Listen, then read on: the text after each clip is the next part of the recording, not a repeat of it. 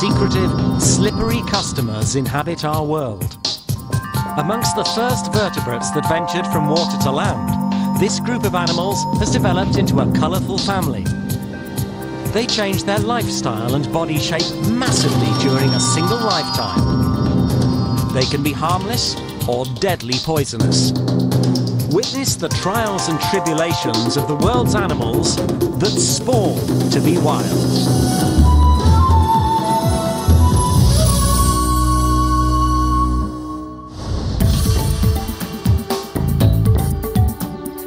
Frogs and toads are amphibians, a group of animals that live on the boundary between water and land.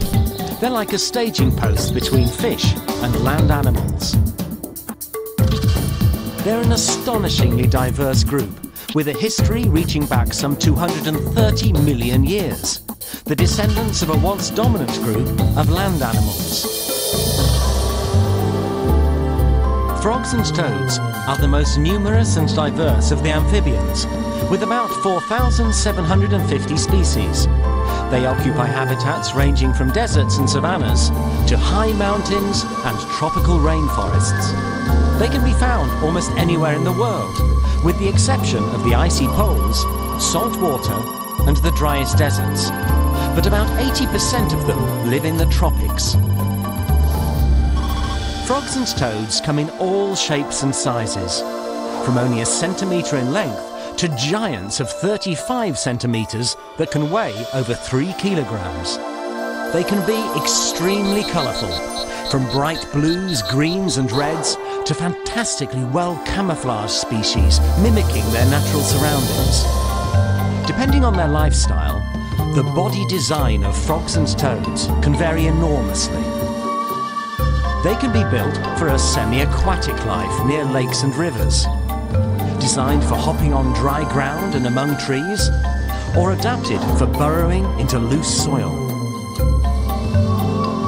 The most obvious features of all frogs and toads are long hind legs, a short body, and the lack of a tail. This body shape allows them to make rapid escapes by unfolding each joint in the hind limbs in a rapid sequence. Put simply, they can jump to safety. Some frogs can leap up to 50 times their own body length.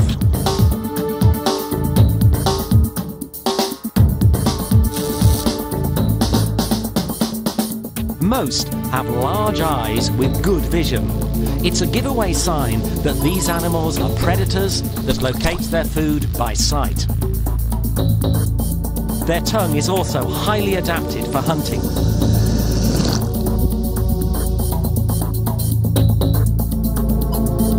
It's attached at the front of the mouth, allowing the killer to flip its tongue out and over the lower jaw to pick up food with its sticky upper surface.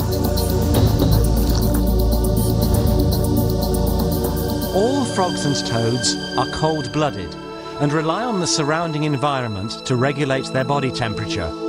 This can range from only 3 to 36 degrees centigrade. Some have found ways to overcome the problems posed by very low temperatures by releasing glycerol, which acts as an antifreeze in their tissues.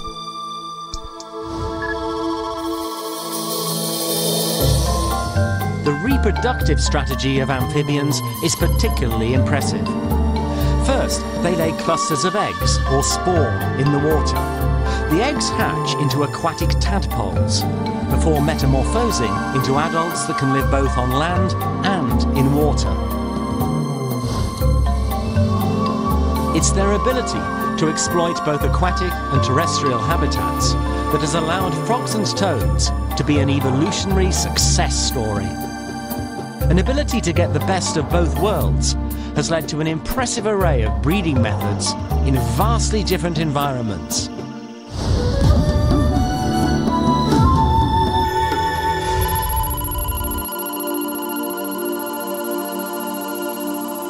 It's early spring in England, and as the first flowers of the year start to appear, other creatures too are beginning to stir. It's the breeding season for common frogs, and they're making their way towards their breeding pools in search of a mate. They gather in large numbers, the males calling out to attract a partner. Many frogs splashing about in the confined space of a single freshwater pool can lead to confusion, and breeding pairs can easily get separated. But the frogs have found a way to avoid losing their mate. The male's hands are specially adapted, allowing him to hold on tightly to the female while she lays her eggs. This ensures that all of them are fertilized by the same male.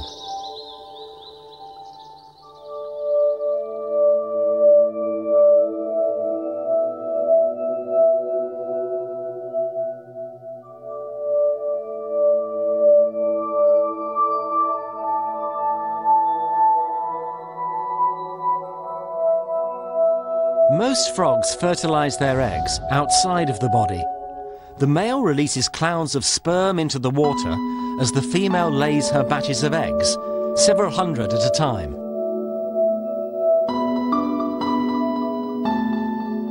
It's vital that they breed in still water. Any current might sweep sperm and eggs away with it, unfertilized and wasted. The eggs are delicate and lack shells, so must be laid directly in water or in moist places to avoid drying out.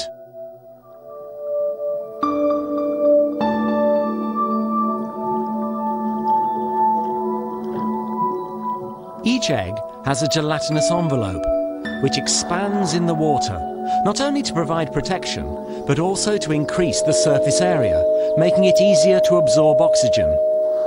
In real time, the expansion of the eggs takes about 6 hours. Before long, the breeding pond is bursting with clusters of frog spawn.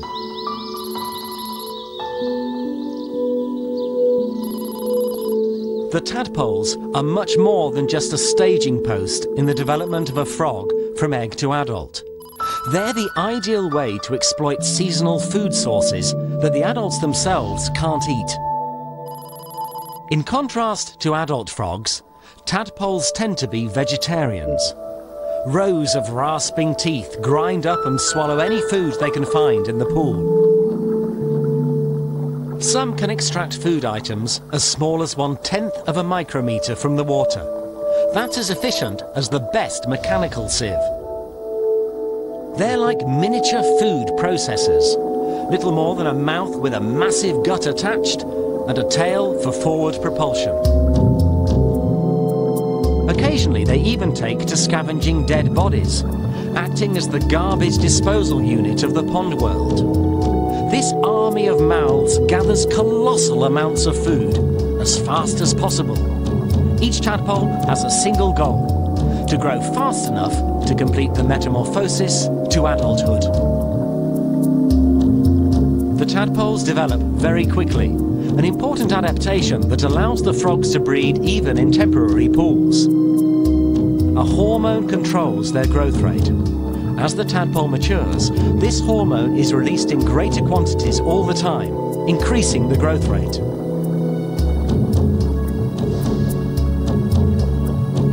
Even with such impressive statistics, only a small minority of tadpoles actually become froglets. And even some of those drop back into the food chain, devoured by their own kind.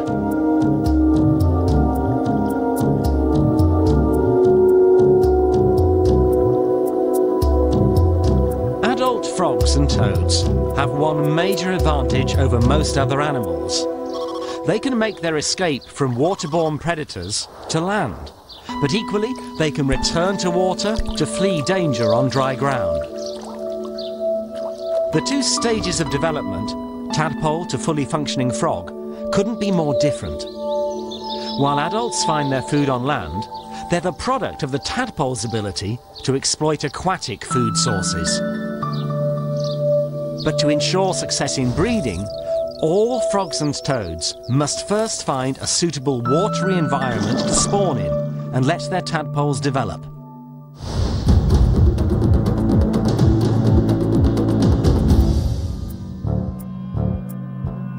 Another traveller is on its way to a springtime gathering. It's a common toad out to find a mate.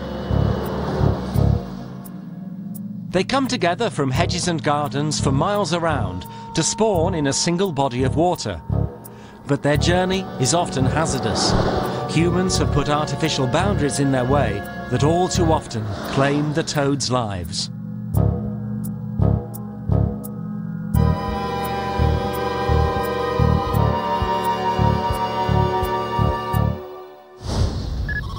Those that make it safely to the other side and reach their destination first have to go about finding a partner, just like the common frogs.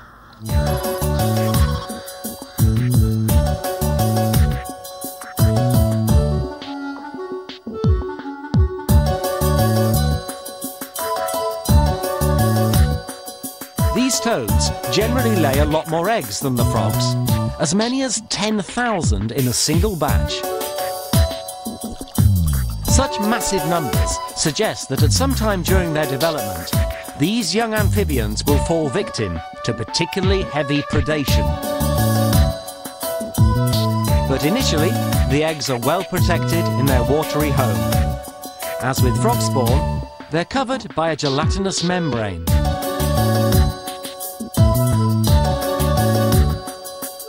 During breeding time, the normally tranquil pond is transformed into a mass of toads seeking mates. Amongst clusters of freshly laid eggs, each toad struggles to create the next generation.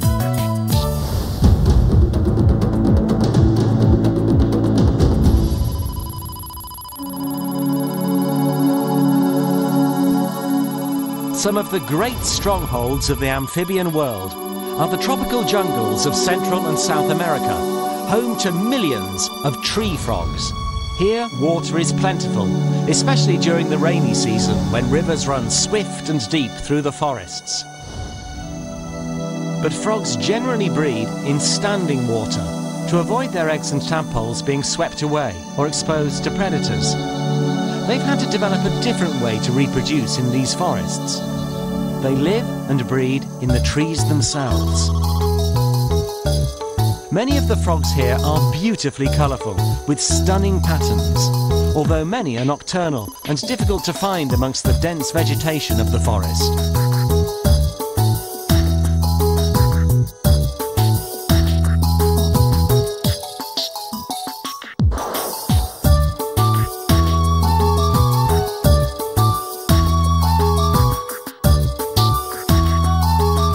Tree frogs are something special, able to cling to steeply sloping surfaces with their highly adapted feet. Their toes are tipped with enlarged pads that have a specialised outer layer of rough skin, which allows them to cling to any dry surface. But on damp, smooth surfaces, a mucus covering of the toe pads creates adhesion. The eyes of these tree frogs are large and well developed, positioned at the front of the head to allow binocular vision and capable of seeing a wide range of colours. Vision is crucial to detect prey. It also allows them to identify friend and foe. Some of the frogs found in the forests of South America are particularly brightly coloured. They can afford to be. They've developed a defence method unique amongst frogs. They're deadly poisonous and don't need camouflage to protect themselves. In fact, they're so deadly that some South American Indian tribes use the frog's poison to tip arrows used for hunting. But most frogs use camouflage for protection. Some of those living along the boundary between the river and the forest are incredibly hard to spot. During the day, they sit motionless on leaves, waiting for the cover of darkness to go about their business. To be successful, most of the frogs coordinate their breeding to coincide with the beginning of the rainy season. These male olive-yellow tree frogs are the first to start calling to their mates, even before the beginning of the rains. Unusually, they become active during the day, openly advertising their positions for a single week of the year. But their drive to reproduce exposes them to danger. As well as receptive females, predators are also on the lookout. Swamp spiders are active hunters here, and the frogs have no defence. For a brief period, they make a tasty seasonal delicacy for the spider. As May turns to June, heavy rain clouds begin to hug the hills, and the rivers swell with rainwater. They become dangerous torrents entirely unsuitable for frog spawn. The trees provide a solution for the frogs. The rain here is so heavy that the leaves of the forest themselves turn into an aquatic environment. This is where the frogs lay their eggs.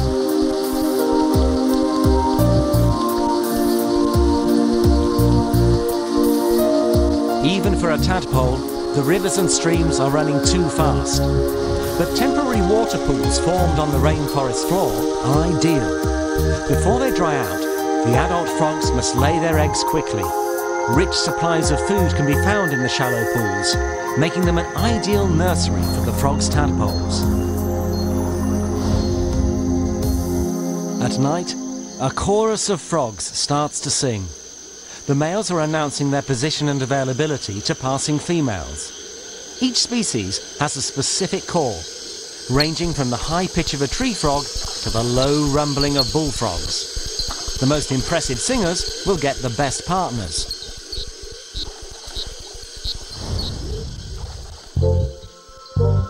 Once the pairs find each other, they begin to mate. There's no time to lose if their precarious breeding strategy is to succeed. This red-eyed tree frog is typical of many others. It lays its eggs in gelatinous clusters stuck to leaves well above the ground. The male is only half the size of the female, and the cluster of eggs she produces is bigger than both of them. Just like most frogs, he fertilizes the eggs externally as the female lays them. You'd think that the fragile eggs would dry out, but the moisture in the humid air and the rainwater running down the leaf are enough to ensure their safety.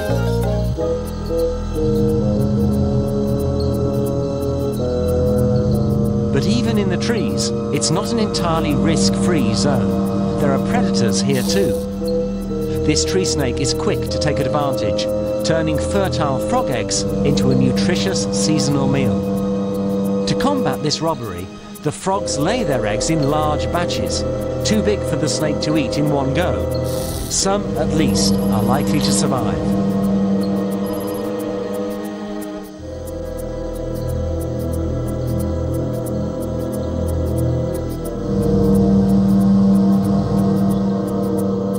After spawning, the red-eyed tree frog leaves its eggs to develop on their own. The timing of breeding is crucial, and the fate of the developing tadpoles rests on getting it exactly right. For now, each tadpole is enclosed in its own life support system. Tiny thread-like gills supply life-giving oxygen to the developing embryo. They even have an onboard food supply, a yolk sac supplied by their mother. At this time of year, most tree frogs in the rainforest are busy breeding and spawning as quickly as they can. By now, the leaves of the forest are loaded with eggs, all waiting for the forest floor to be flooded by the rains. The upper eggs in this cluster are a second clutch, a little way behind in their development. Soon, all the tadpoles are ready to hatch. The individual eggs break and come together in a single mass of jelly. Now the reason for the precise timing of the frog spawning becomes clear.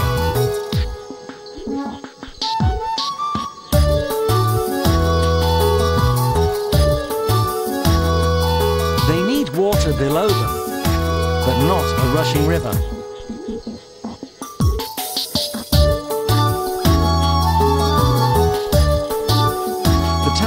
Designed to take advantage of the brief but abundant food supply on the flooded forest floor. As soon as they can swim, they drop into the temporary pools.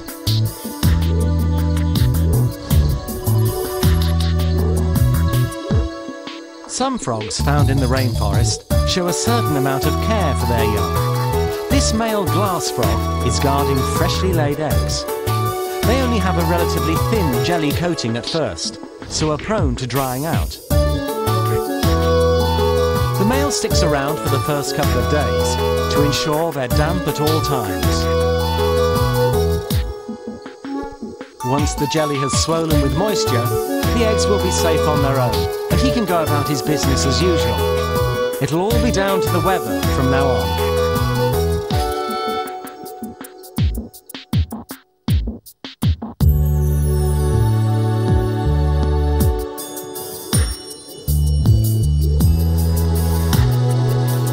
A heavy shower eventually launches the eggs into the swamp below and into the next stage of the frog's life.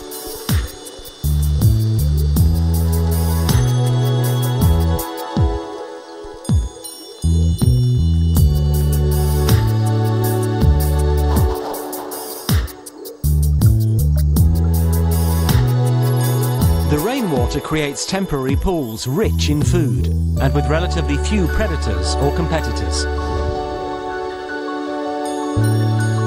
As a general rule, the more effort spent looking after and guarding young, the smaller the number of eggs produced by the parents. While some frogs lay large batches of eggs and then ignore them, others lay far fewer but put their energy into caring for their tadpoles instead.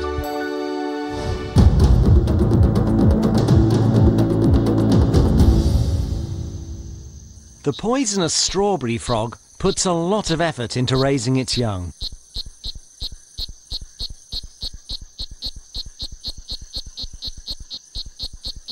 The males are very vocal, calling not only to attract mates, but also to ward off any rivals.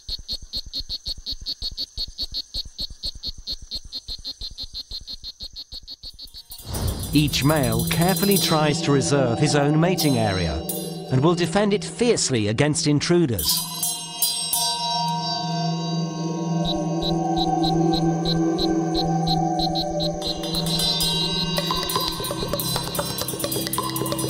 Now and again, the frogs fight for a favourable patch of forest.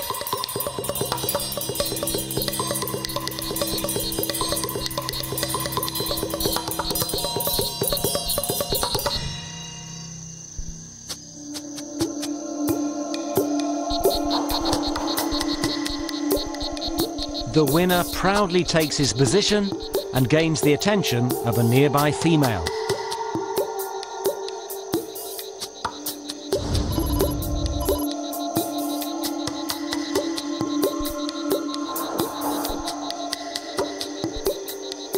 The mating of the strawberry frog is a secretive affair. The pair disappears under a leaf, where the female lays only 2 eggs. She leaves the eggs to develop in peace, but returns to collect the newly hatched tadpoles. She carries them on her back to the safety of a bromeliad plant. These plants, dotted around the South American rainforest, are designed to keep a small pool of water in the base of their leaves at all times. A perfect nursery for young tadpoles. It also means that strawberry frogs can breed all year round. They don't depend on temporary pools on the forest floor for their brood to develop. This strategy, however, does have a drawback. Unlike most tadpoles, the strawberry frog's offspring don't share in the abundance of food available during the rainy season. Instead, the mother lays infertile eggs in the bromeliad ponds for the developing tadpoles to eat. She frequently returns to top up their food supply, enabling the tadpoles to stay in the safety of the bromeliad until they've developed into fully formed adults. For most frogs in the forest, it makes good sense to time breeding with the onset of the rains and the time when most food is available. But in other places, it's not only the seasonality of the food supply that's dictated breeding strategies. Some frogs and toads have to battle with much more serious problems. the supply of water itself can be limited.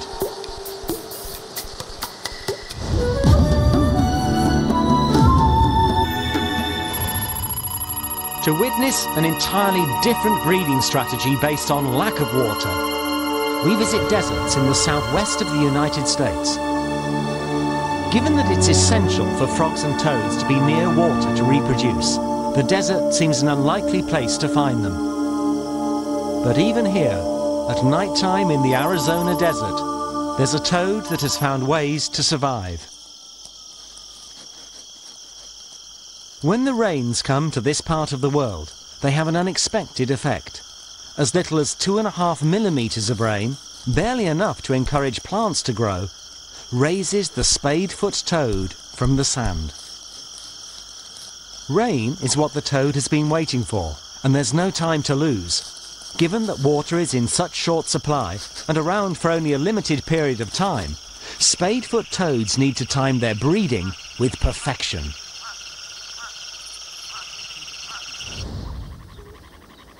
Most tadpoles are designed to take advantage of a temporary food supply, but in the desert, the breeding pools themselves will disappear quickly. It's a race against time. The toads come together at the pools, and a frenzy of mating and spawning ensues. In true toad fashion, the spadefoot toads call to each other to advertise their availability. And competition is fierce.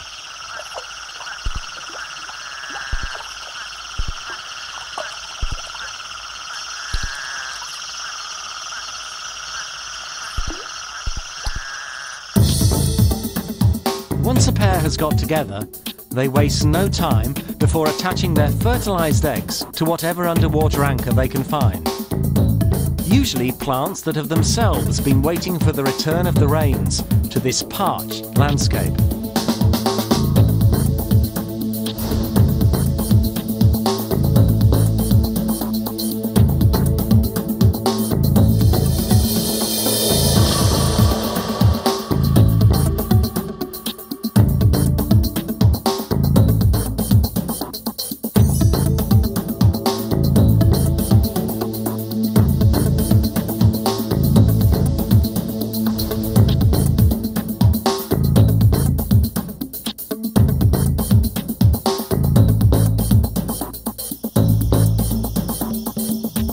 When the adults sense the approach of day and the baking heat of the sun, they call a halt to their breeding efforts and return to the safety of the sand to avoid drying out.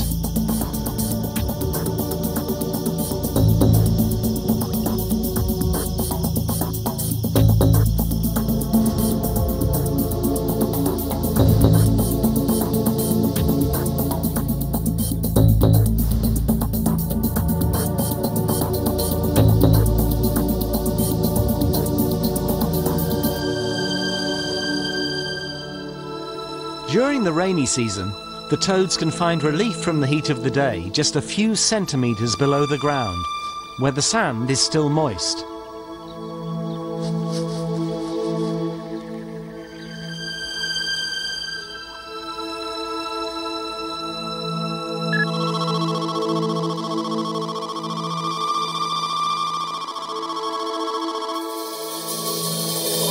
Pools that are formed during the rain showers fill up quickly with spadefoot eggs. Partly because of the warmth of the water, but mainly because these toads have evolved to master the limitations of this harsh environment. The spadefoot eggs develop incredibly quickly. In ideal conditions, tadpoles hatch in less than 48 hours.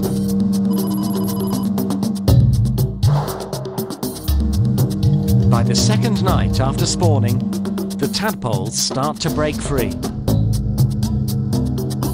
At first, they still have external gills. These gradually disappear during the tadpole's development.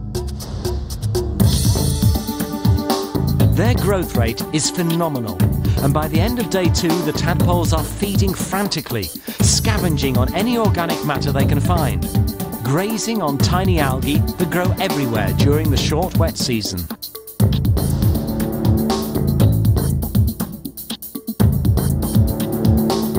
Like the common frog, they produce proportionally more growth hormone as they get bigger. In adverse conditions, they can even produce more of the hormone, pushing the developmental accelerator right to the floor. Theirs is a race against time, against the already dwindling water supply. As a result, they develop from egg to adult about 4 times faster than an average amphibian. But as the tadpoles grow, something strange and sinister happens to some of them. Some undergo a radical change in their nature as their jaws transform from rows of all-purpose rasping teeth to a horny beak. These beaked tadpoles become cannibals, eating their fellow tadpoles. It's nature's way of ensuring that all available food is used before the pools dry out. The cannibals grow quicker than ever. Perhaps they even get an additional spurt of growth hormone from the bodies of their prey. And growing fast is what counts. Their murky desert pools are starting to shrink, and they find themselves in a race against the weather. They only need about 3 weeks to develop into adult toads, but when the rains begin to fail, the situation becomes desperate. The tadpoles can withstand heat, but they can't survive long without water. The hot, dry desert winds evaporate the pools quickly, and the tadpoles become densely packed. During the course of a single day, the pools can transform from a lifeline into a death trap. All that can save them now is a last respite from the weather in the form of a rain shower.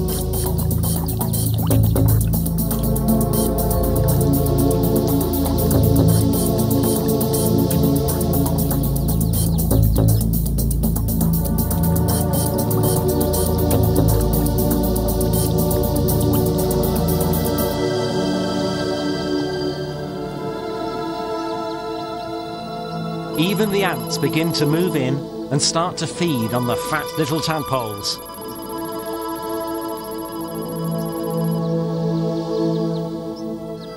But against the odds, some of the tadpoles manage to retain a spark of life. The return of the rains gives the survivors a reprieve and the chance to develop fully.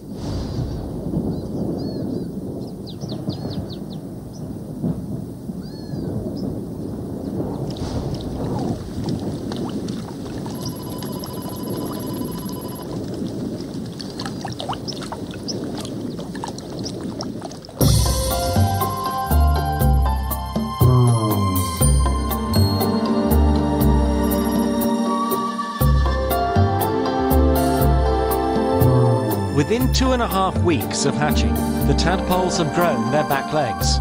Soon the front legs will emerge. They're already growing underneath the skin.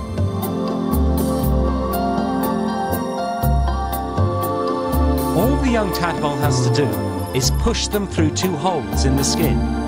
It's a bit like putting on a pullover.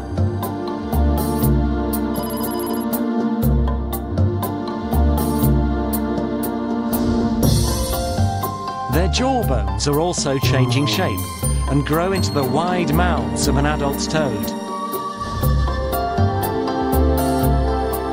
Finally, with its limbs fully grown and the tail getting smaller by the day, the young toad is almost ready to emerge from the water on its first journey onto dry land.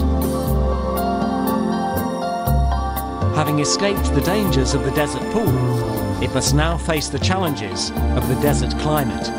And safety from the heat and dry winds of the Arizona landscape is only to be found underground.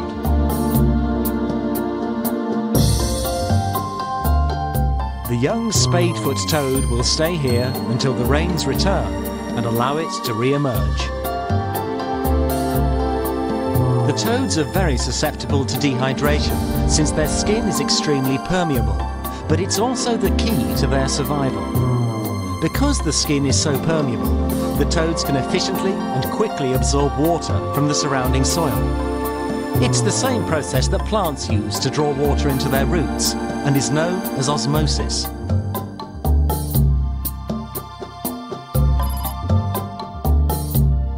At first, the toad stores water in its large bladder. As the soil around eventually dries out, it starts to reabsorb water stored in its bladder. Its metabolism also slows right down, and it enters a sort of hibernation until better times return. The Arizona desert is certainly a challenging place for amphibians to live in, but the spade-foot toad is supremely adapted to this harsh environment. It can lose up to 60% of its body fluids, and when fresh water becomes available, it's able to absorb it instantaneously through its permeable skin. It's an extraordinary survivor, making a living in the most unlikely surroundings.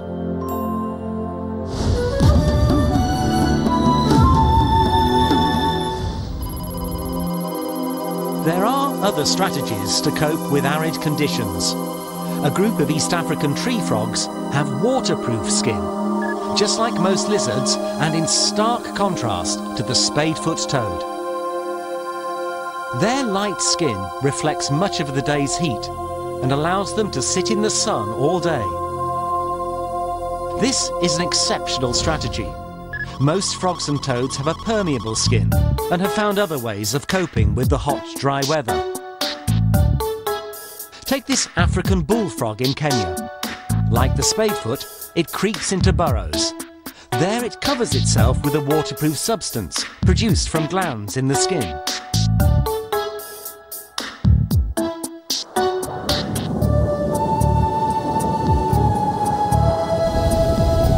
It stays underground until the rains draw it from its shelter.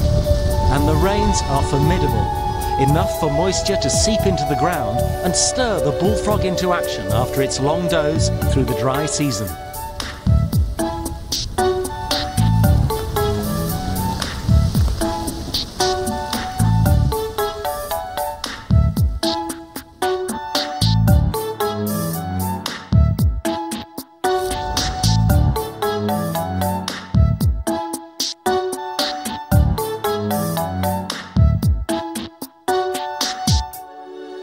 The African bullfrog lives around 40 years, and it spends most of this time underground.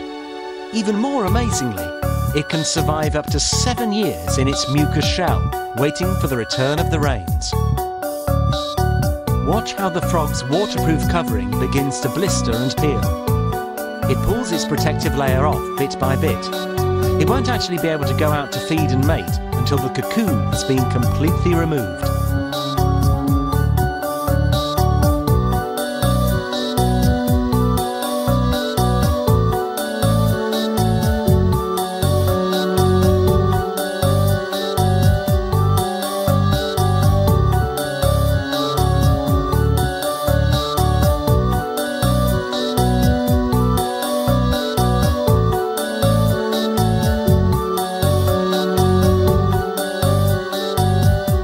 First things first, the bullfrog must eat after its long dry season doze, and it eats its own sleeping bag.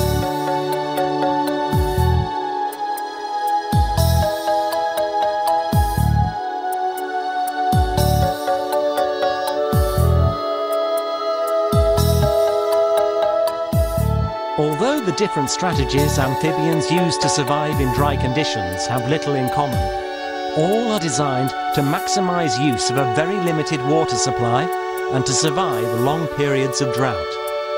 By conserving water, lowering their metabolic rate during the dry season, and timing their breeding precisely with the onset of the rains, frogs and toads have even managed to conquer the deserts.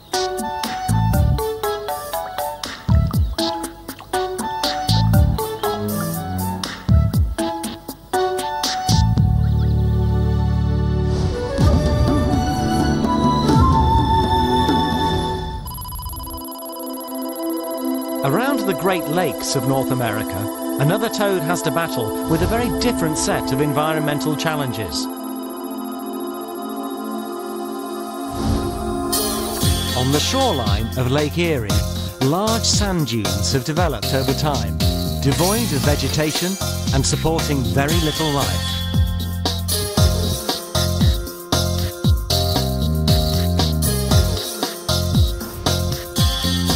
But the shallow pools that have collected behind the sand dunes on the lake's edge are ideal breeding ponds for fowler's toads. In May or June, they gather at night to begin a breeding frenzy, calling to each other to locate potential mates. It may seem like a confusing chorus of croaks to us, but the females are very picky when it comes to choosing the right male. They seem to prefer low-frequency calls that might indicate a larger, more attractive male.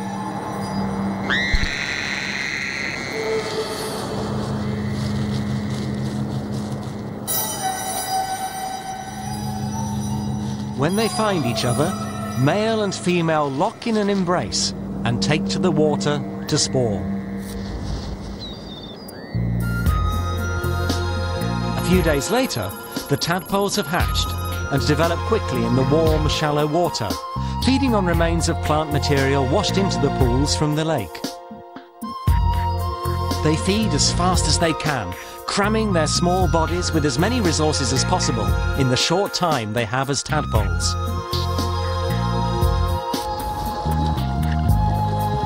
After 4 weeks, the metamorphosis from tadpole to toadlet is complete, and the young adults are ready to leave the breeding pools for dry land. But it's an extremely hazardous journey. If the conditions aren't right, many will die on the way to shelter. The winds on the lake shore can be very strong and whip up sand that can mummify the little toads on their journey to safety. They don't stand a chance in this weather. Their soft amphibian skin isn't equipped to cope with the hail and dry sand granules. Soon they can't move and eventually dry out and die. The shifting sands on the edge of such a large body of fresh water can be as fatal for young amphibians as the driest of deserts.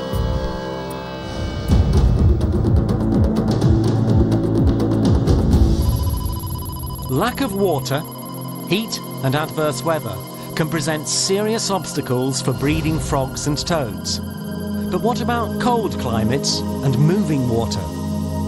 Even in these conditions in the northwest of America, in a fast-flowing glacial river just above freezing point, frogs have found ways to reproduce and survive. This is Ascaphus, a tailed frog. It's a cold water amphibian descended from a very old line and is one of the most primitive frogs in the world. But it's very successful in this difficult environment. The secret to its success lies in the way it mates. To breed in swift-flowing glacial streams like this one, Ascaphus has had to develop internal fertilization, an extremely rare strategy amongst amphibians. What looks like a tail on the male now reveals its true purpose.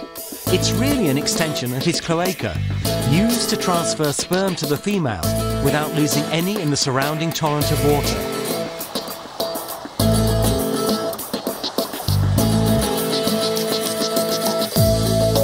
They mate in July, when the water is as warm as it's going to get. Unlike most frogs and toads, there's no mating call or courtship. Ascaphus has no visible eardrums or voice. Instead, the pairs find each other with sight and touch.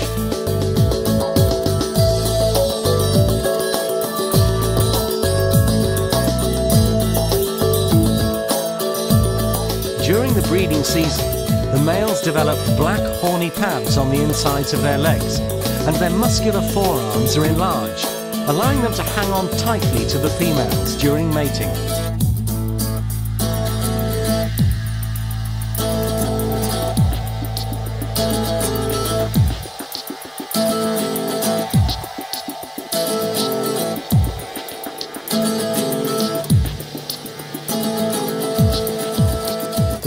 Deposits the fertilized eggs in strings under rocks in the stream. The tadpoles that emerge are highly specialized for life in swift running water.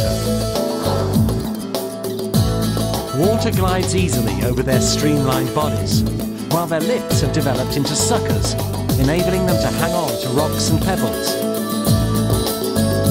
They still have rows of rasping teeth common to most tadpoles and live by shaving algae off rocks in the water, slowly creeping forward using their suckers. In the cold water, the tadpoles develop slowly and take between 1 and 4 years to metamorphose.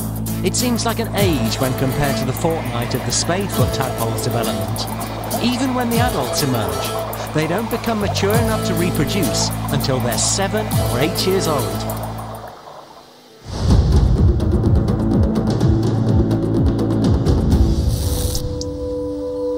At high altitudes and latitudes, where winter temperatures drop drastically, amphibians have to cope with cold, even freezing winter temperatures. Given that frogs and toads can't regulate their own body temperature and take on that of their surroundings, coping with cold is easier said than done. These common frogs in Europe find protected places that they can crawl into for the winter months. Their metabolic rate drops massively. This avoids using up energy reserves too quickly and minimizes the need for oxygen. Even when disturbed, they can hardly move, waiting for the return of spring to wake them from their winter sleep.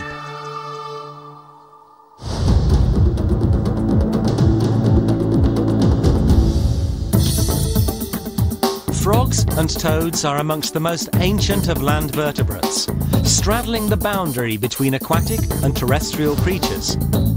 They live in a precarious balance with their environment, fine-tuning their breeding and the development of their offspring precisely with seasonal and local conditions. Even the metamorphosis of eggs and tadpoles can take anything from only 48 hours to 4 years, depending on the demands of their surroundings. These are highly specialized survivors, but while being adapted to local climate and habitat can ensure survival in adverse conditions, it can also make them vulnerable.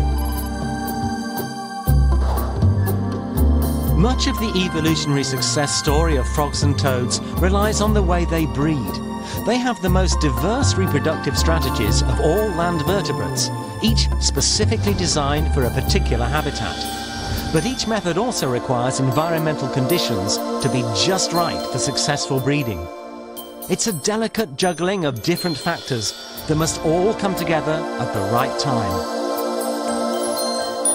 But habitats and climates worldwide are changing faster than ever, putting the survival of frogs and toads in serious jeopardy. Deforestation, pollution, and expanding cities mean that amphibians are disappearing at an alarming rate.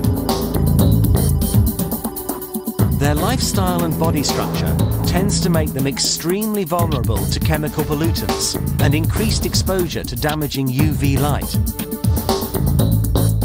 But perhaps most important is the fragmentation of their habitats, and especially the loss of breeding sites. The consequences of these losses can be far-reaching. Amphibians are a major part of the terrestrial ecosystem, forming an important link between their prey and predators. They're also what's known as an indicator species. If frogs and toads are thriving, it signals a clean and healthy habitat. Highly adapted species like the frog and toad are the first to suffer when we change the environment. It will be humans that determine whether or not the world's frogs and toads continue to spawn to be wild.